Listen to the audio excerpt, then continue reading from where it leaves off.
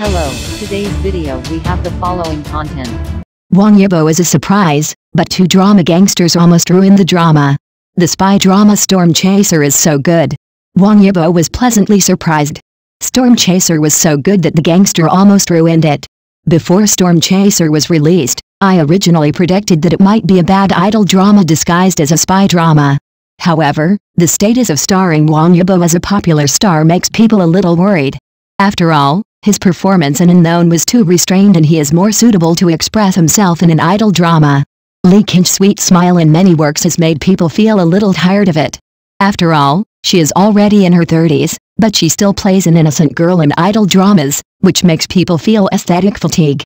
Wang Yang has mastered the film and television role of a domineering president over the years, and even in the film and television industry, his image of a domineering president is second only to Jin Dong.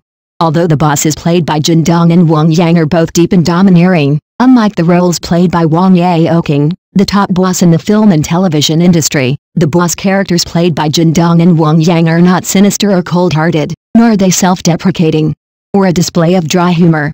However, the boss characters they played all have one thing in common, that is, their characters are all newcomers to the workplace, and they have an experienced actor standing by to guide them in the workplace.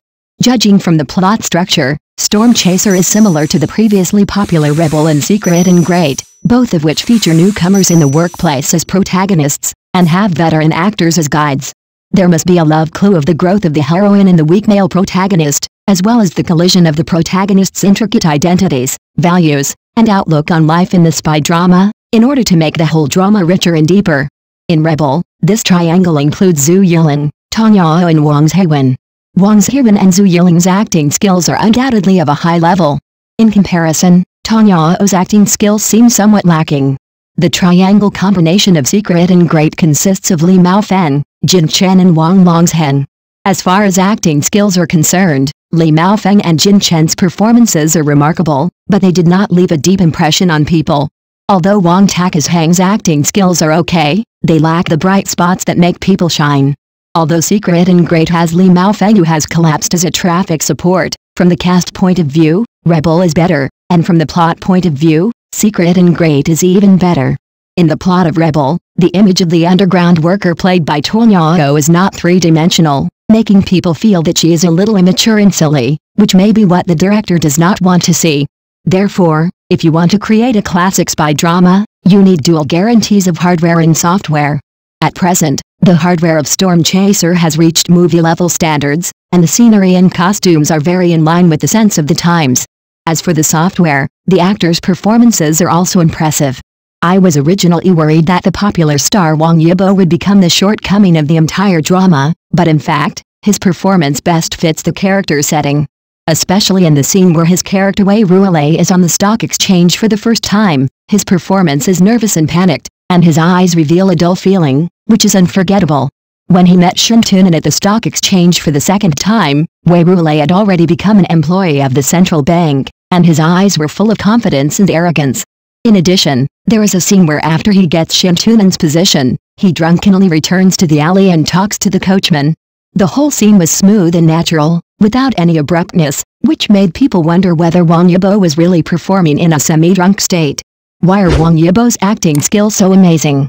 It turned out that after experiencing the performances of many embarrassing traffic stars, the audience suddenly discovered that a top traffic star performed well, which surprised them. In contrast, Wang Yang, who is an actor, still plays the role of a domineering president as before, while Lee Kin's acting skills are still not very good, and he seems to be messing around. Judging from the current roles, the role of Shen Tunan occupies a large proportion of the scenes and is played by Wang Yang. Shen Tunan's future direction is still unknown. Only when his identity changes or faces cruel facts, such as the true identity of his sister Shen Jinsen, will Wang Yang's acting skills be truly tested. At present, due to Shen Tunan's identity and plot setting, Wang Yang only needs to continue to maintain his image of a domineering president and does not need to exert too much acting skills. Should you succumb to the enemy, or choose to stick to your beliefs, even if it costs the lives of your comrades?